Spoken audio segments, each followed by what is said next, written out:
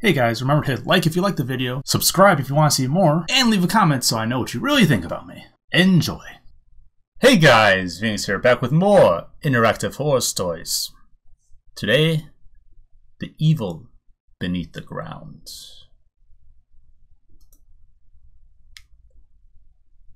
You are a goth university student with no friends. You join a school trip to a lake and a forest narrative. You decide to wander in the forest at night. You will find bare footprints. Those are coming from a black hole with a ladder. You're a young university student who identifies as goth. Like, oh my god. You're a lonely person. People think that you want to be alone, but in fact you couldn't find someone you felt affinity. Everyone's so distant from you. Nobody you know listens to music that you love, like Bauhaus, This Mortal Coil, The Sisters of Mercy, etc. You heard about a university field trip to a lake and a forest around it in autumn. There will be a picnic, also alcohol is permitted. You can bring your own drinks. You join the field trip. Not only maybe you could make some new friends, but you also love the nature, especially when it's a cold season. What? But of course you couldn't make new friends once again. During the 2 hours of bus travel, you found out that everyone other student who joined the trip were already friends. They simply ignored you. You also didn't approach them. As a result, all you could do during the bus trip was look outside the window or play games on your phone while you listened to their joyful laughter. You have mixed feelings about this picnic by the lake. You can't feel yourself as part of the joyful youth who are enjoying the nature trip. After having a picnic and barbecue, they played a game with the ball in which they formed a circle and tried not to let the ball touch the ground. Everyone participated in the game except for you. But you enjoyed the nature trip somehow. As said before, you loved the nature. You took pictures of the lake with your phone.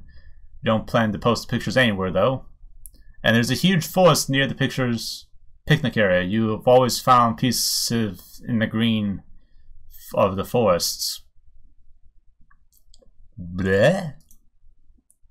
After the sunset, people began to light a campfire and drink.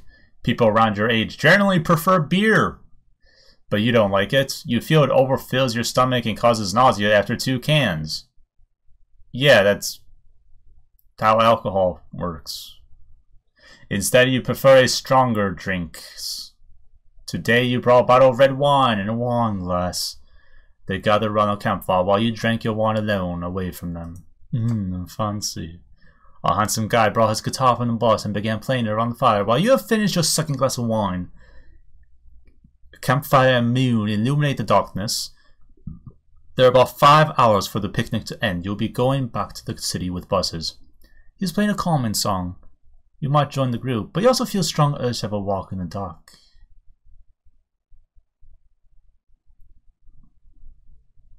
I'll do the boring one first. I'll try to conform despite being goth.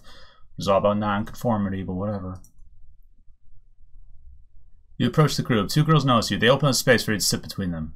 One of them is blonde, the other is long black hair. They wear colorful clothes, contrasted with your black outfits. I could just leave, sit down, look, and get up and leave. That sounds funny. Don't talk to them. My character's shy. You can stay with the other students or go to the forest. Stay. Nothing interesting happens in the rest of the day. You finish your bottle of wine. You drink a whole bottle of wine. When the time comes, you get on a bus and go back to the city. Yes, it's a lame ending, but at least you're still alive and human. Okay. I mean, this is probably why nothing interesting happens to me, because that's what I would do. Okay. Let's get some of the other ones. You stand up and wander away from the picnic. You feel the call of the dark forest, so you walk along the path into the forest. The trees are high and still green. Maybe they stay green all seasons. You don't know. Your field is not biology. Despite loving the nature, you apparently can't identify an evergreen tree. Come on. Come on. Come on. The soil is wet and muddy. It must have rained before your group arrived at the lake. You leave boot prints on the soil as you walk. There are no clouds in the sky. Full moon and stars illuminate this forest.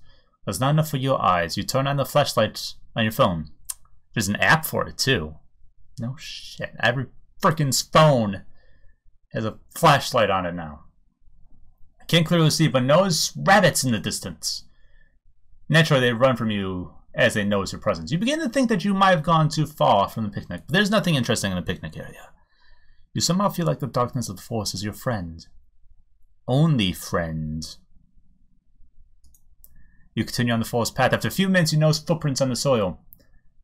They seem to belong to a human with bare, big feet. Probably a man. The prints cross the path.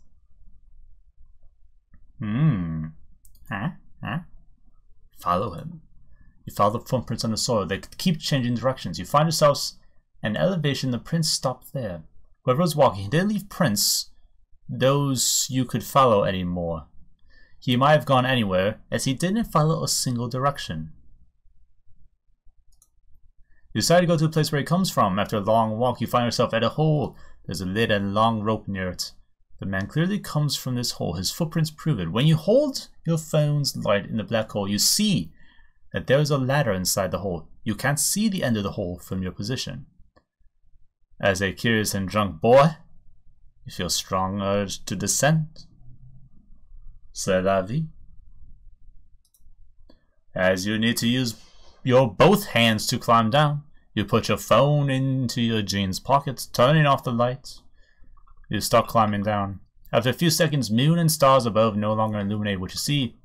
You are in pitch black, and the ladder still continues. Finally, your feet touch the ground. You're so distant from the forest that you can't see the entrance of the hole from where you are. You carefully get on your own 2 feet. You can see nothing yet. Turn on the phone. The place where you are is made of concrete. There is a long corridor in front of you. It's narrow, about a meter wide. It's not very high. There are only a few centimeters between your head and the ceiling of the corridor. You smell a terrible odor. It's the mixture of feces and something you can't quite understand. There are 3 doorless holes along the concrete corridor, making 3 rooms to discover. I can count, math. First room. There's an empty wooden coffin. A mirror hangs on the concrete wall. A bloody razor and a black whip stand in front of the mirror. In the mirror, you see the reflection and terror on your face. To be honest, if I walked in on that, I would just assume this is like an SMN place. Just saying. The place where you are is made of concrete. There is a long corridor in front of you. It is narrow, about a meter wide. It is not very high. There are only a few centimeters between your head and the ceiling in the corridor. You smell a terrible odor. Oh, all the same things I just read. You're shocked to find a chained woman in this room. The chain is tied to her ankle. She looks in her 40s, too weak. Her bones are noticeable, and has pale skin with lots of scars. She's on her knees. She's naked. Her body is slightly hairy, except for her pubic area, which is quite hairy. Contrasting her hairy body, her head is shaved. She stinks. Not only the smell of feces, but also it looks like she wasn't washed for years. She screams as you point the light on her. Who are you? She doesn't answer your question, but yells with despair, "Help me! He keeps me here!"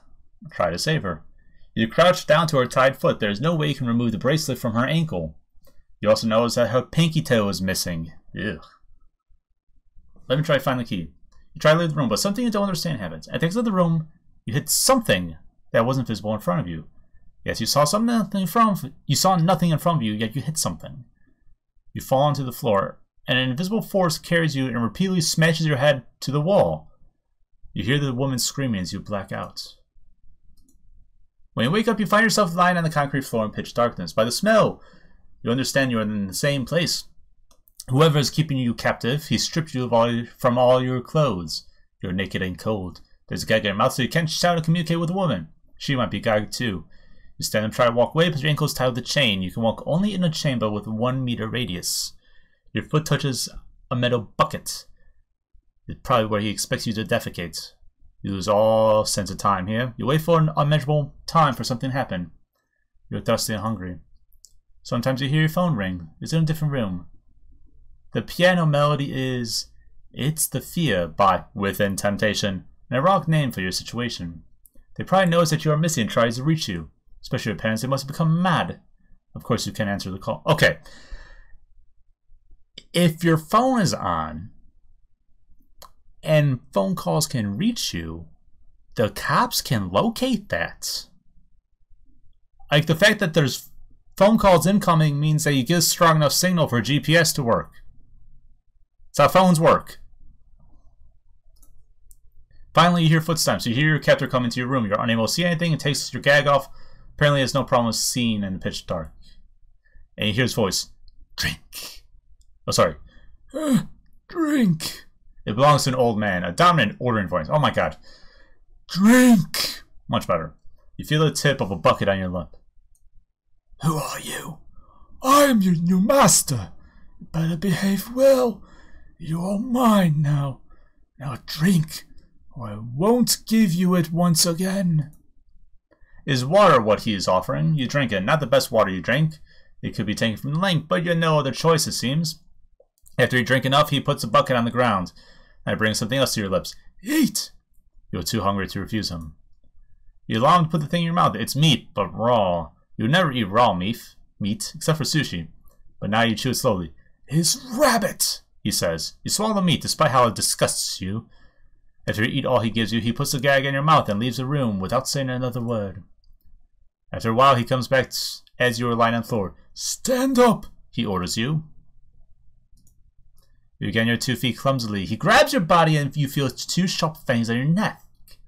He starts draining your blood, and you understand the true nature of your captor. You have no idea how long you have been prisoner here. What was the true nature of the captor? You didn't tell me. You're mostly alone in the room, doing nothing with a gag in your mouth. He occasionally comes back to feed you and himself. Sometimes you hear loud sounds from the other room. He tortures the woman. She screams and begs him to stop. But he doesn't. You hear a whip hit the naked flesh of the woman. But for some reason, he doesn't harm you, only the woman. You haven't seen anything for a long time. You have no idea what he looks like. Sometimes you hear sobbing. But it doesn't belong to the woman, to the captor. He cries loudly for some reason. Some day or night, you can't figure it out. He shows up and takes your gag off. I've done research about you. Learned everything about you. He says your name, shocking you, despite the fact that he has your phone and probably was able to find that out relatively easily. We have some common points. We both like the dark. We are both outcasts, lonely souls in this world of darkness. I will make you an offer only once, so make your decision wisely. I can make you an immortal like me, yes. But there's more. Fine. You will no longer be in chains. You'll have a life or unlife in the dark, like you've always wanted. Or you can stay as immortal and wait for the day you will die here, as my prisoner. You had me at immortal, dude. Very well, stand up. You stand up and allow your master to embrace you. You feel his fangs on your neck once again, but this time it doesn't stop. Feel your whole blood gain drained. Soon you lose consciousness. You open your eyes. You find yourself lying in a wooden coffin, but this time you're able to see. There isn't any single light source in the concrete room, but you see your environment as if you were wearing night vision goggles.